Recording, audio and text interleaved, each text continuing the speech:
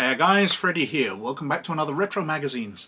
And this time I'd like to cover this, Challenge Magazine issue 43. Now Challenge Magazine is one of my favourite role-playing magazines because it mainly focuses on science fiction gaming, but also the games of Games Designers Workshop, which I'm a personal big fan of.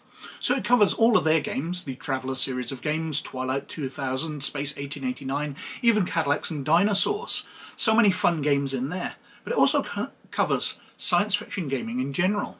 So things like the Star Wars role-playing game from West End Games, which is an absolute personal favourite of mine as well. Star Trek from Faza, another amazing game. Shadowrun, Cyberpunk, so many different science fiction games, rather than focusing on fantasy as so many role-playing magazines do. Now, as usual, I've shared a bunch of these articles with Patreons over on our Patreon. So, if you'd like to get involved and have a discussion and a look through those articles, please join us on the Patreon in the description down below. We'd love to see you over there. Anyway, let's have a look at Challenge Magazine issue 43. So, this is Challenge Magazine issue 43. Now, the cover's an absolute treat to look at, as they usually were with Challenge Magazine, as is the interior artwork and the quality of writing. But this Challenge Magazine is produced by the core team from Games Designers Workshop. The people who are actually publishing role-playing games were also the guys writing articles for this magazine, mainly because they were fans of the games it contains. Now we look through, and we've got Wesley, Kawata and Michael Sturgeon. Well, Michael Sturgeon was one of the core writers on various supplements for Traveller.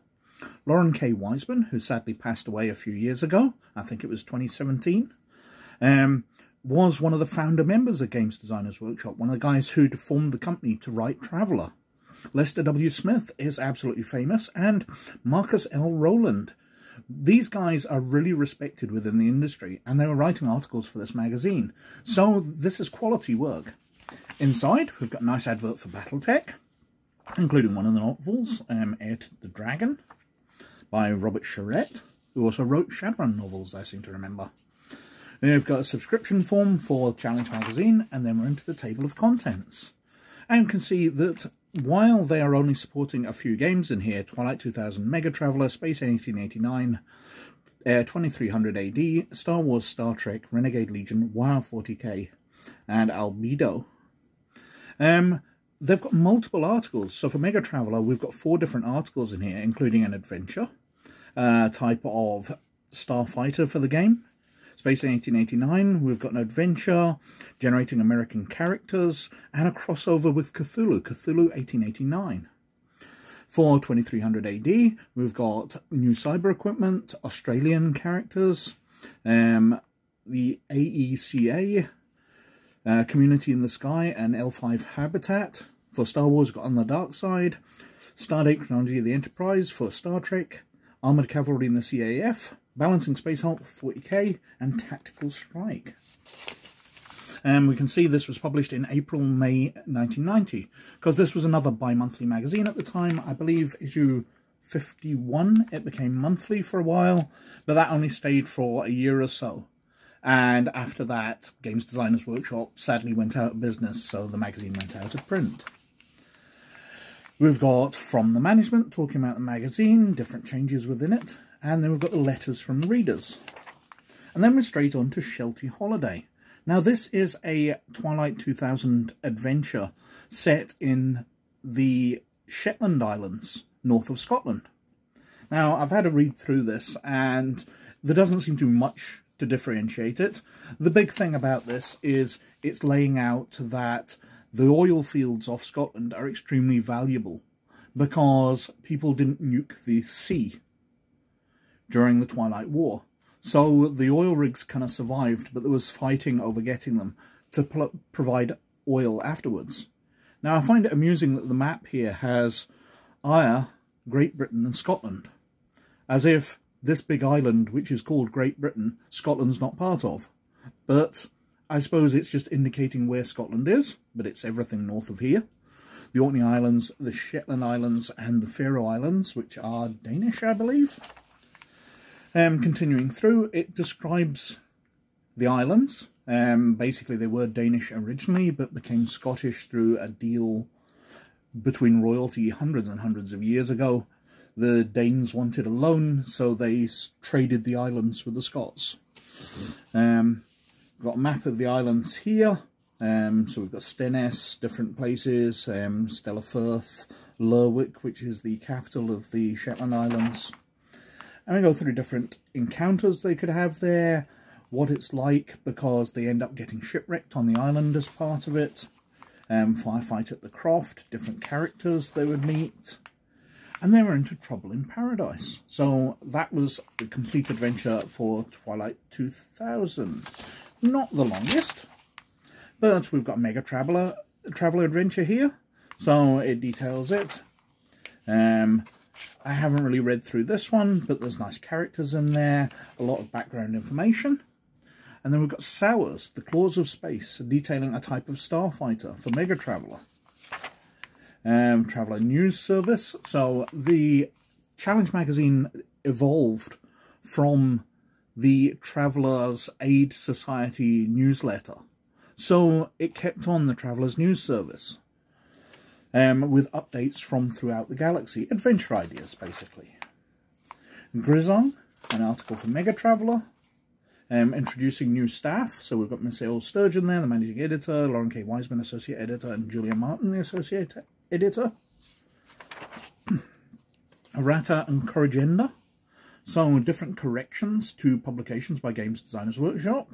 The errata for the Heavy Weapons Guide, Temple of the Beastmen, Sky Galleons and Mars. We've got a Challenge mini-epic, a small cartoon here.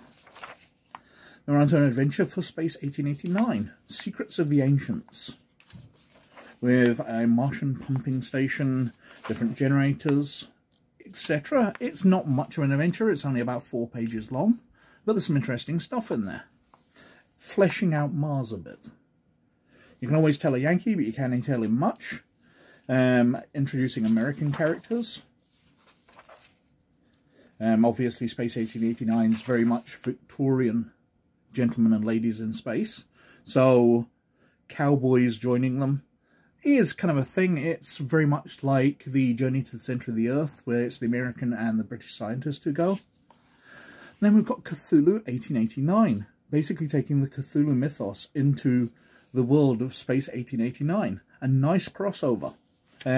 Even if the alien there does look a bit Geiger-esque rather than Cthulhu-esque. Or Lovecraftian. So it talks through the rules, how to adapt them, and we've got a suggested scenario. A souvenir of Mars. Got adverts, various miniatures, the different boxes you can buy, the Soldiers of the Queen or Legions of Mars. We've got cyber equipment for 2300 AD.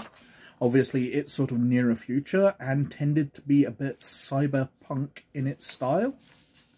An advert for Deathwatch program? No, sorry, it's not an advert. It's, yes, it is. A cybertech adventure coming in February. So it's advertising that it's coming soon. We've got the different types of cyberware here, including small robots, oxygenators, different weapons. Where you from, mate? Introducing Australian characters into 2300 AD, their backgrounds. The American Extrasolar Colonization Administration, so another government department to use. Different conventions that were going on in 1990. An L5 habitat, Community in the Sky. Some background for a giant space station sitting at one of the L5 zones around Earth. One of the stable places you can put things into orbit. On the dark side. So we're talking about creating dark side characters. So it's got ideas here. You know, the Imperial Aristocrat. This character likes the Empire and the luxurious fruits of Imperial service. And it suggests the different templates you could use from the rulebook. The Arrogant Noble, Old Senatorial, Old Retainer, Young Senatorial. But talking about how they might be working for the Empire and falling towards the dark side. Imperial loyalists seduced by the dark side. So the alien student of the Force or failed Jedi you could use in this. Fallen from grace, time servers. Different equipment they can use. Scenario guidelines. Including the Nuns of Gavaroon, which is obviously a play on the Guns of Navarone. It's an idea for going onto an asteroid and sabotaging things at the command of Lord Vader, basically. We've got a chronology of the Enterprise. Well, this is very much made up. It's got ideas here for different starships. I believe it mentions like the Enterprise C being a certain class. Where is it? The USS Enterprise NCC 1701C has launched this Alaska-class battlecruiser. Well, it wasn't. We found that out far later that it was Ambassador class. Anyway, it's a nice way of sort of fleshing out the timeline a bit when you've got the Next Generation and you've got the original series and don't know really what's going on much between them. Unifying the chronology, as they suggest. Armoured Cavalry in the CAF for Renegade Legion. A subscription card for White Wolf magazine. Suggestions on how to balance Space Hulk. Now, Space Hulk is an amazingly good board game. I believe I've covered it on the channel before. But it gives you ideas how to balance it a bit, because some of the missions in it are unbalanced and really easy for one side or other to complete. Tactical Strike, map-based skirmish rules for Albedo, a science fiction role-playing game. Published by Thoughts and Images. I'm afraid I've never heard of it. Buy back issues of Challenge. And then we've got some reviews for Dark Future, which I've covered on the channel before, a Car Wars type game, and Space Hulk, which, as I just mentioned, another Games Workshop game. We've got ideas for Spelljammer here, or a review of Spelljammer rather. Some classifieds, and the Starfleet Technical Manual, Valentine Books, 1st edition. Make an Offer to Fred Schiff. 603 Mead Terrace, South Hempstead. I'm guessing it's gone by now. What's happening next month in the future, or the next issue? You know, Survivor's Guide to the United Kingdom, Imperium, Crossburn, Join the Search for CivGov Army Supply Convoy, MegaTraveller Ideas, Shadowrun, and more. And In My Opinion by Mark W. Miller. We've got an advert for Space 1889, and then an advert for MegaTraveller on the back cover. Now, there are so many useful bits in here, even if you don't want ideas for Star Wars adventures. The fact that the Twilight 2000 adventure can be transplanted into Cyberpunk and many others. You know, a bunch of guns for hire end up shipwrecked on an island, suggested the Shetland Islands, as they're trying to make a deal for oil. We've got MegaTraveller adventures in here, which you could easily transplant into Star Wars just as a different world with different setting. It's so useful to have adventures, and why I absolutely adored these magazines. Anyway, I think I've whittled on for quite long enough, as usual, so thank you very, very much for watching. But as always, most of all, you look after yourselves, and I'll catch you later. Bye now.